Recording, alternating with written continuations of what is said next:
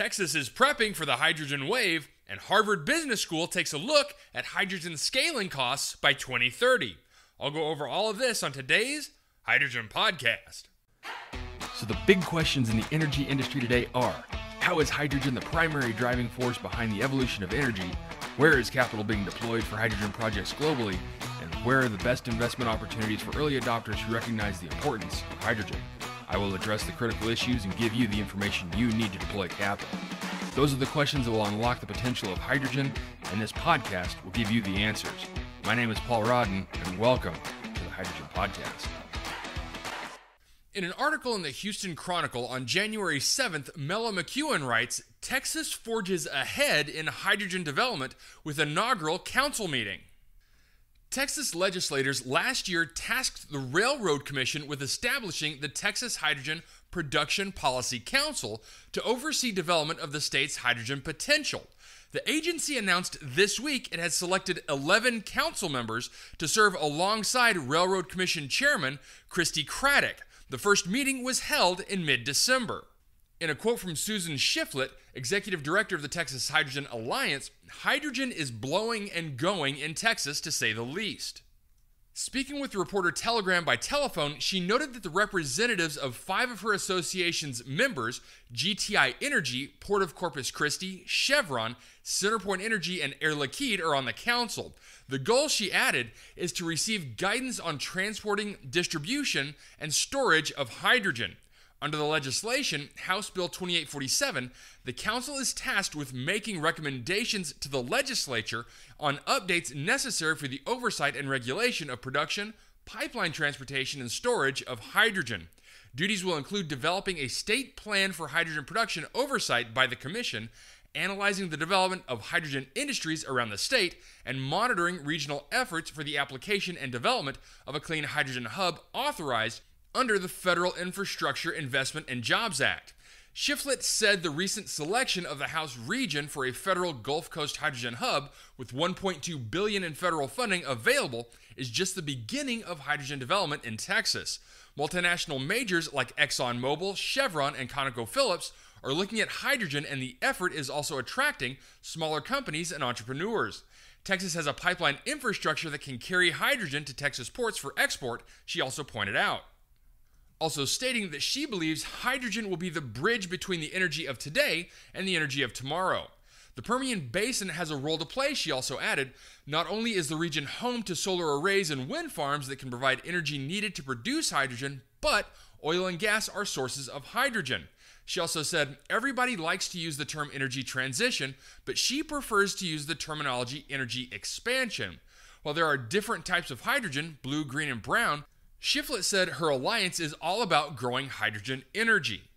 She also added her alliance plans to embark on education efforts, from rules and regulations regarding hydrogen production, transportation, and storage, to training first responders to safely respond to hydrogen-related incidents.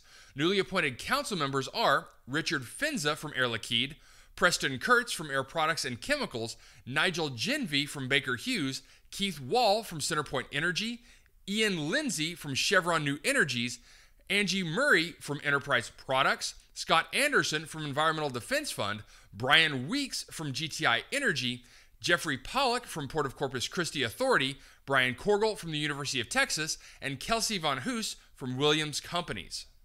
Okay, so Texas is on the move actively pursuing hydrogen development, and this should be expected. Much of the clean hydrogen produced in the state doesn't require the 45V to be cost effective, and the Gulf Coast is already set up with more than enough infrastructure for export, either as ammonia, methanol, or pure hydrogen. What I want to see develop, though, is offtake opportunities within the state. And the potential is there with off-takers with heavy CO2 emitting industries, heavy-duty transportation, rail, as well as derivatives such as fertilizer and syn fuel utilization. But when hearing this news of super major energy companies pushing for massive growth, don't be surprised when smaller operators are able to set up modular hydrogen units to service local needs. The Houston Chronicle is right. Texas will be the leading state for hydrogen production. What it also needs is to be the leading state for hydrogen use. Next, in an article in the Harvard Business School, Desmond Dodd writes, could clean hydrogen become affordable at scale by 2030? Desmond writes, hydrogen is poised to move from the sidelines of global clean energy as the industry learns to produce it more efficiently and at lower cost. This according to newly published research led by Gunther Glink, a climate fellow with Harvard Business School's Institute for the Study of Business in Global Society. Hydrogen is an energy carrier with the potential to power long-haul travel and shipping or energy-intensive manufacturing without producing carbon dioxide emissions. The hitch, expanding hydrogen production, will likely hinge on substantial cost and efficiency improvements. Governments around the world have recently introduced sizable regulatory initiatives and subsidy programs to push companies to develop and manufacture new hydrogen equipment. Policymakers and energy experts see hydrogen as a potentially more reliable decarbonized source that could complement more intermittent power suppliers, such as wind and solar energy installations. The incentives likely will help drive down production costs as industry players overcome steep learning curves, this according to Glink. He predicts that the cost to produce clean hydrogen will start to approach $1 per kilogram by 2030. That's the target the U.S. Department of Energy's Hydrogen Shot initiative has set as part of its mission to accelerate the development of clean energy solutions. The new paper, Advances in Power-to-Gas Technologies, Cost and Conversion Efficiency, was published in the journal Energy and Environmental Science. Glink authorized the study with Philip Haller, a doctoral student at the University of Mannheim, and Stefan Reichelstein, a senior fellow at the Precourt Institute of Energy at Stanford University. The study estimates how long it would take to produce large-scale energy at lower cost for different hydrogen technologies. The research is based on the assumption that, with experience, manufacturers and operators of a particular technology learn to become more efficient and reduce costs. Glink, Haller, and Reichelstein studied the investment expenditures and energy consumption of power-to-gas facilities, which produce hydrogen without emitting greenhouse gases. The research also captured the capacity of power-to-gas facilities commissioned worldwide between 2000 and 2022.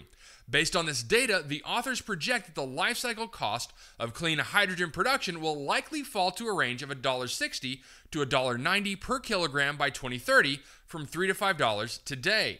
Investors often doubt the ambitious, sustainable energy targets that governments and international agencies set in their bids to reach net zero emissions, but this new research shows that industry trends are moving towards the Department of Energy target. One major obstacle for hydrogen, high production costs, have deterred major investments that would meaningfully increase productivity. So far, private investment in the sector mostly has been limited to smaller scale and niche projects. In a quote from Jürgen Wolf, director of product management at Germany-based Sunfire GmbH, which is an innovator in hydrogen and alkaline technologies, when it comes to big infrastructure projects like the energy sector, you have to make big investments to really bring down costs. Hydrogen projects planned through 2030 have drawn $320 billion in announced investments, up 35% since 2022, this according to the Belgian-based Hydrogen Council. But fewer than 10% of those projects have committed capital.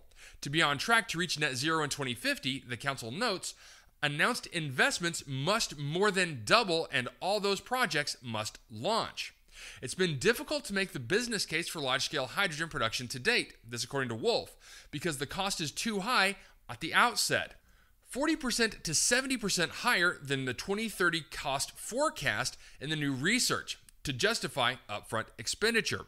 Therefore, the industry perceives that big investments suffer from first-mover disadvantage. This again according to Wolf, and it's why we need policy support at the beginning to get over this disadvantage. That policy support is starting to help achieve the cost reduction forecast in the paper. For instance, the year-old Inflation Reduction Act offers a tax credit for clean hydrogen production of as much as $3 per kilogram, and it's likely to advance the deployment growth of power-to-gas systems.